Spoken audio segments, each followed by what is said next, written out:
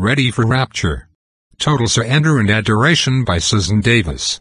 Prophetic Messages dictated to Susan Davis. July 2013 to September 2014.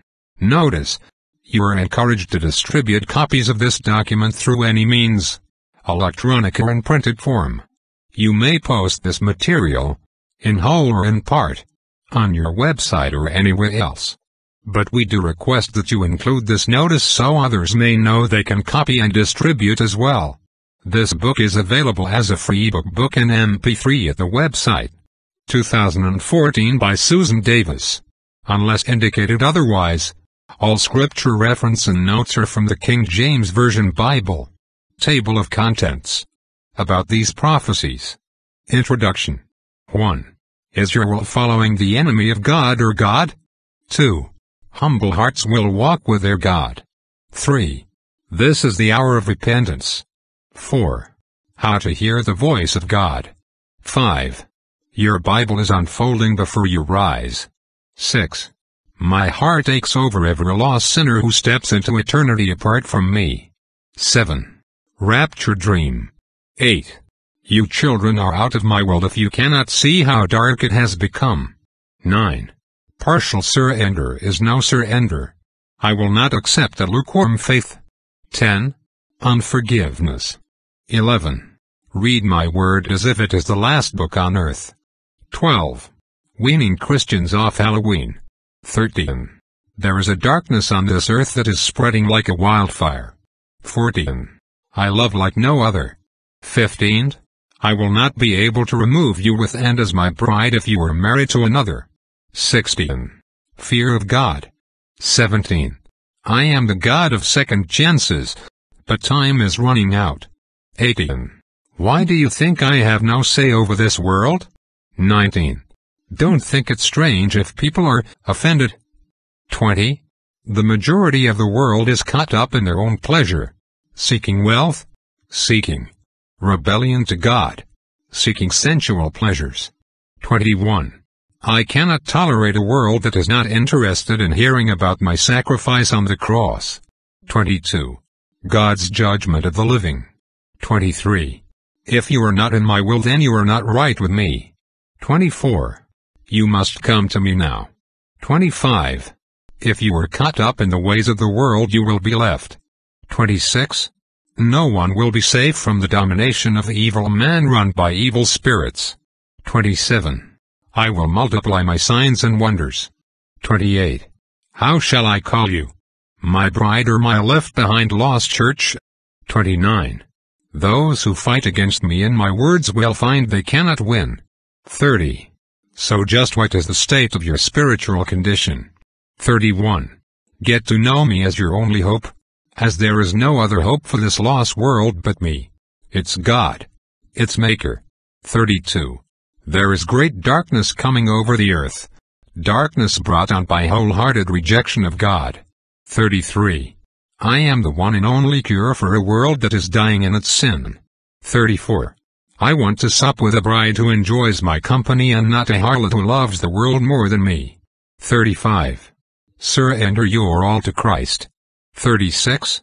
All is about choices, choosing life with me or death with my enemy. 37. Awaken, O lukewarm church. 38. Signs of the end times. 39. The evil is cascading, overflowing into all aspects of life. 40. Questions for and answers from God. 41. The Bible describes with incredible detail what is literally coming to pass. 42. Come and be part of an eternal relationship with your God. 43. Questions for and answers from God, Part 3. 44. Right standing with God. 45. Each day apart from my will for your life is time spent in the kingdom of darkness. 46. Questions for and answers from God. Part 4. 47. Every day you walk apart from me as your Lord and Master is a day wasted with my enemy. 48.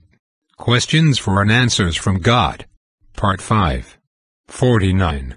We need to be set apart from the world. 50. Those who follow my ways are lamplighters. 51. Your life was not an accident. I created you with a goal in mind. 52. Christians dabbling in the occult. 53. The world may be crumbling, but my bride is preserved. She has my spirit and she is preserved. 54. The lukewarm church's desire to cling to the world will be its undoing. 55. Testimonies of encounters with God. 56. Your heart needs to be beating for me. 57. I am a God who is in love with his children. 58. This is a lost generation, pursuing all other things besides its God. 59. Sacredness of the name of God. 60. You can move in the kingdom of God while on the earth by surrendering your all. 61. What the lukewarm church won't tell you. 62. Knowing the hour we live in. 63. A dance with the devil is a dance with death. 64. You must choose between death and life. All is a choice. About these prophecies. Susan operates in the gift of prophecy. In 1 Corinthians, chapter 14, verse 1, it states, "Follow the way of love and eagerly desire gifts of the Spirit, especially prophecy." Now we are living and supposed to be obeying God's instructions in the New Testament. Although some believe that spiritual gifts, such as prophecies, have been done away with, this is man's thinking and not God's. God has not changed his covenant. We are still living in the era of the New Covenant, which is also called the New Testament. Please understand that your first commitment should be to the Lord Jesus Christ and his word as written in the Bible, especially the New Testament. As always, all prophecy needs to be tested against the Bible. However, if the prophecy lines up with the Bible, then we are expected to obey it. Currently, God does not use prophecies to introduce new doctrines. They are used to reinforce what God has already given to us in the Bible. God also uses them to give us individual warnings of future events that will affect us. Just like in the Old Testament, God uses prophets in the New Testament, times of which we are currently in. The book of Acts, which is in the New Testament, mentions some of the prophets such as Judas and Silas. Acts, chapter 15, verse 32, and Agabus. Acts, chapter 21, verse 21, and there were others. The ministry of prophets is also mentioned in New Testament times in 1 Corinthians, chapter 12.